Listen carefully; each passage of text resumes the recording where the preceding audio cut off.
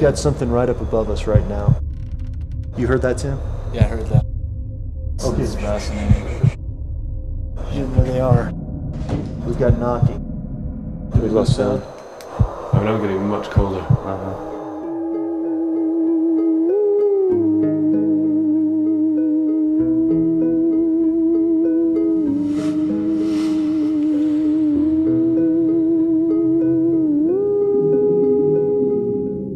What you are about to see is not fiction. Today, 1/3 of Americans believe in the supernatural. And in Britain, more people believe in ghosts than in God. From old hotels, to notorious prisons, to medieval castles, to cemeteries and ancient burial grounds. Everywhere you go, there are places that claim to be haunted. So do ghosts exist? I think all those people that believe it are all high, man. They're just stinky things. I gotta have something happen to me to believe it. Basically, a ghost can be a deceased person. The energy would basically linger on Earth, thus causing hauntings.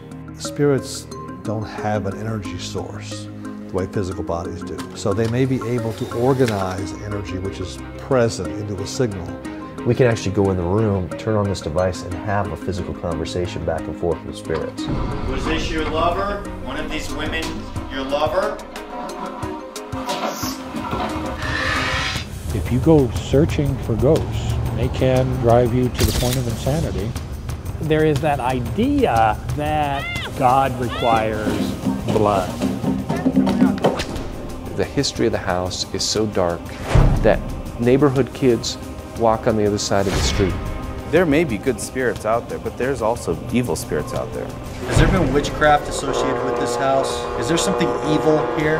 Looked like somebody that was in shadow or something. I got this image that you might have pissed somebody off. I can feel I'm being drained.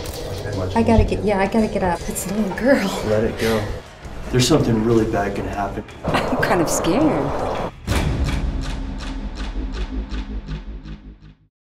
Can any of you come towards me? I'm not gonna hurt anyone.